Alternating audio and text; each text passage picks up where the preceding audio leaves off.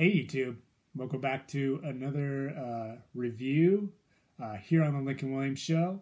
Before I go and start heading back to work at Albertsons, I just wanted to make a final review before I start getting my schedule back because I got the vaccine and I'm a potential grocery store worker at Albertsons. So I just wanted to make this final review. And so yeah, I basically so how am I doing? Right now I'm doing really good.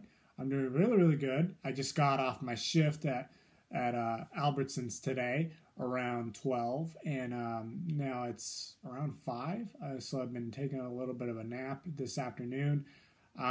So yeah, before I start this review, so yeah. So how have I been doing? I've been doing really good. I just replaced my Switch Joy-Con and first party Pro controller for my Switch. I did third party stuff for my Switch so my controllers won't break. So that's the update for the Switch. I will get 3 games for the Switch. I am thinking about getting Luigi's Mansion 3, Pokemon Sword, and Hyrule Warriors Age of Calamity. So don't judge my picks, but but yeah, I really got to get those games for my customers to be able to play them. So yeah, when they come in the shop. So anyways, yeah, I've been doing really well. I was completely, healthy this pandemic. I did not have any issues. So yeah, I've been really healthy. So yeah, but minus some, some issues along the way of this pandemic, like not seeing my friends or going to work or anything like that this past year. Everything is starting to go falling back into place and all that stuff. So yeah, so anyways, let's get started with this review. So today's game that we're going to be reviewing today, and the title of this video, so in the title of this video, I decided to pick an N64 classic and all that stuff. And that, my friends, is one of my favorite movie series of all time and all that stuff. But I only like two modern movies out of the whole, bunch of this movie series. So today's game that we're going to be reviewing based on a movie and all that stuff is if I can grab it.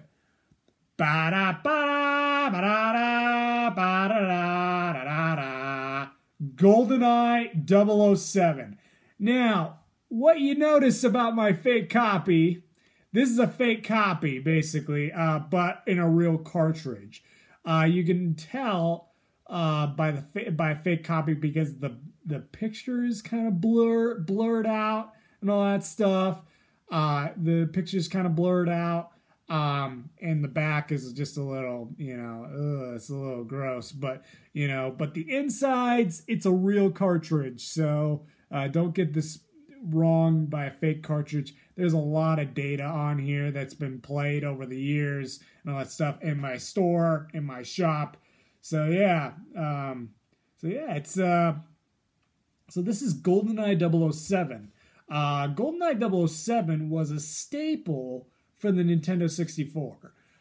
It was one of the best first-person shooters of that era and of that time period of the Nintendo 64's life cycle, and it's one of the best exclusives to pick up on the Nintendo 64. So yeah, I can't wait for a remake. Well, we did get a remake. We did get a remake on the Xbox 360 and the PS3 and the Wii era of gaming. So if you wanted to check that out on your Xbox 360, go for it. But you can't do it on your Xbox One. So yeah, so that's the only downside. But yeah, GoldenEye 007, it's a pretty good game. So let's open up. Let's get on with the review.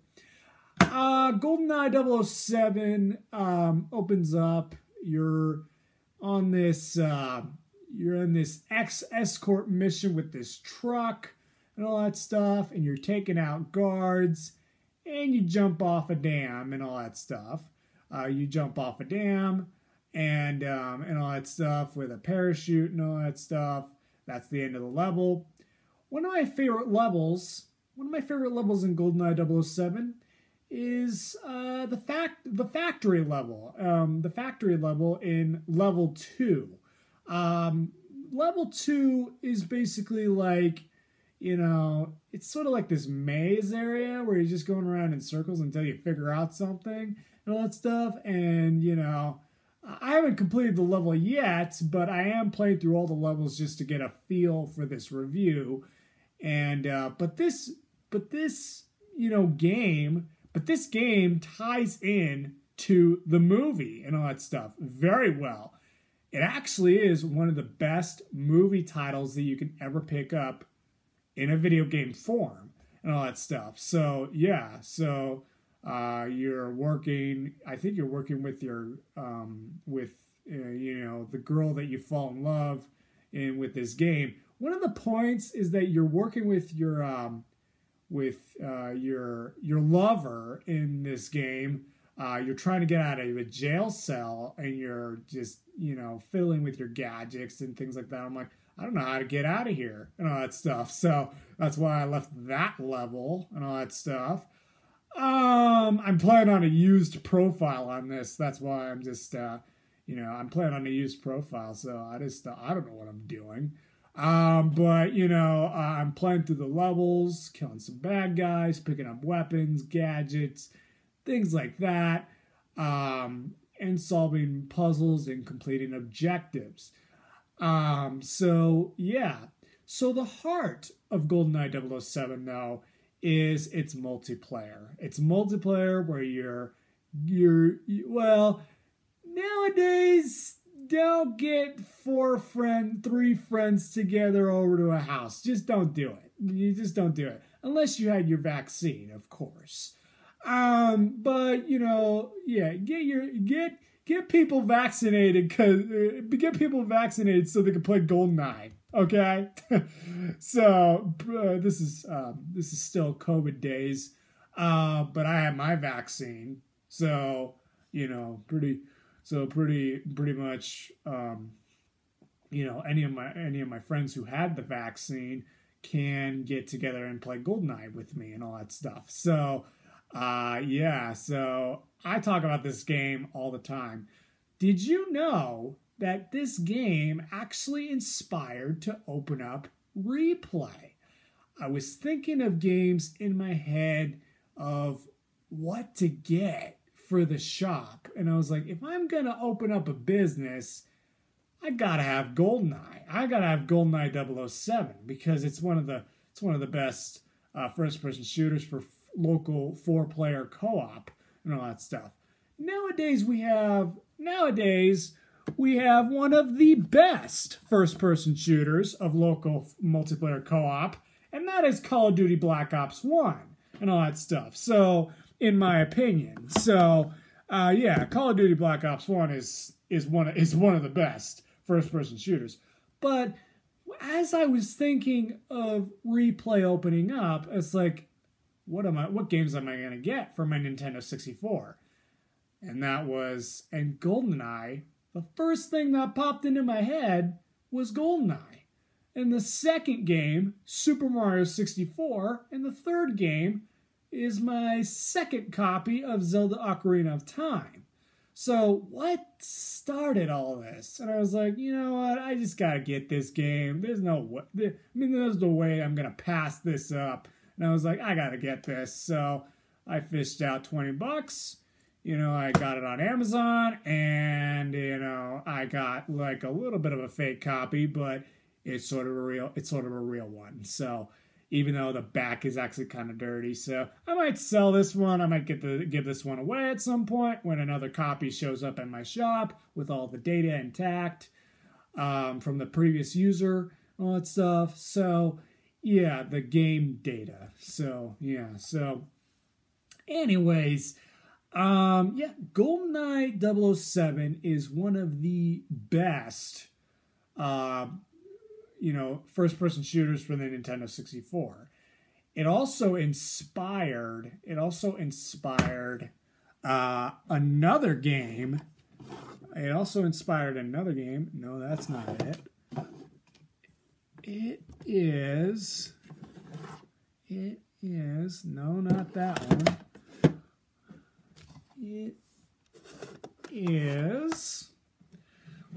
That was Perfect Dark.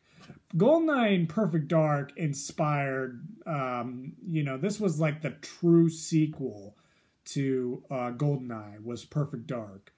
This was one of my first rated M games I ever played, and with a buddy of mine, and I finally picked up my copy while I was working at Replay Retro and all that stuff, so I decided to pick up Perfect Dark and all that stuff, so with all the data intact on this one too, so I get all the weaponry and all that stuff, so it's actually a really, really fun game.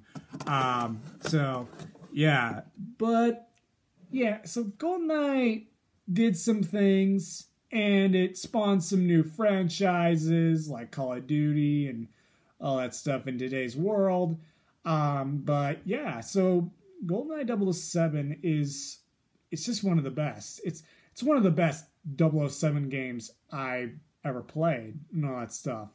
And, my favorite weapon in the entire game is a little pea shooter, PP7 silencer. That's my favorite weapon in the game. Yeah, I know I'm a little weak thing when it comes to guns and all that stuff, but I like simplicity, okay? So, anyways, yeah, I mean, this game it's just so good, YouTubers. You got to go play it. But, I think when I get back together with Chris,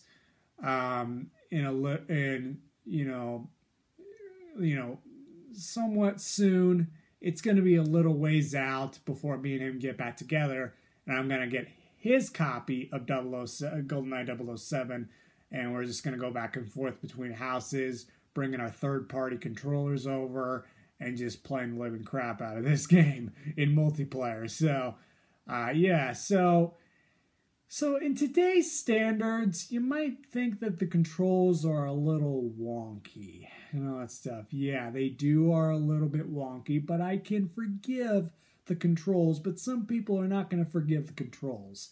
So let's just,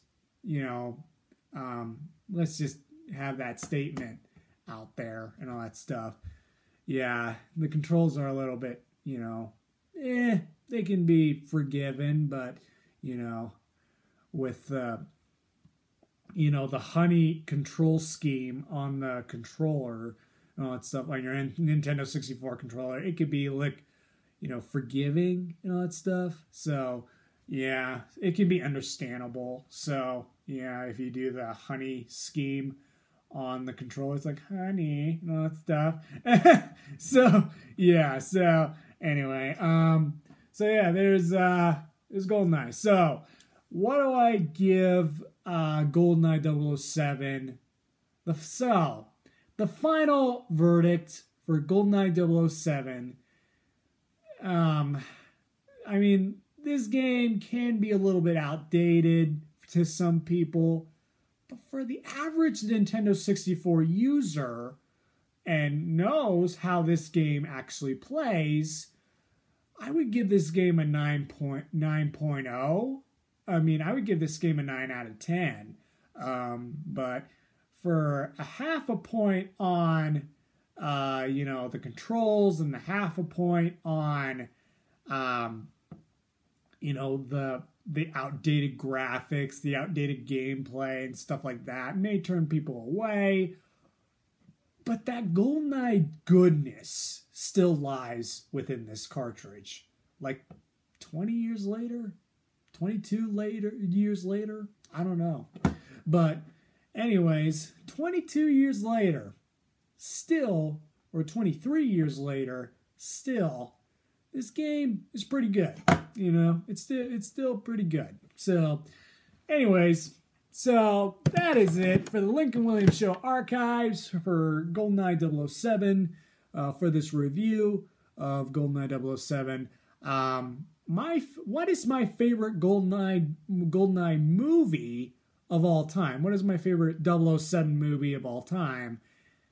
And that has to be Skyfall 007. Skyfall 007 is, you know, one of my favorites. It was one of my very first James Bond movies ever watched. And I will have to review that movie pretty soon when I get a day off. And that way I can, that way I can review that movie for you guys. So, yeah, so yeah. So yeah, my farewell 007 theme to end this review. So I'll be back someday. I'll be back. So I'll be back some way, shape, or form in the next couple of days, weeks, or whatever, months. So in my next review. And until then, I will see you guys all in the next Lincoln Williams Show episode.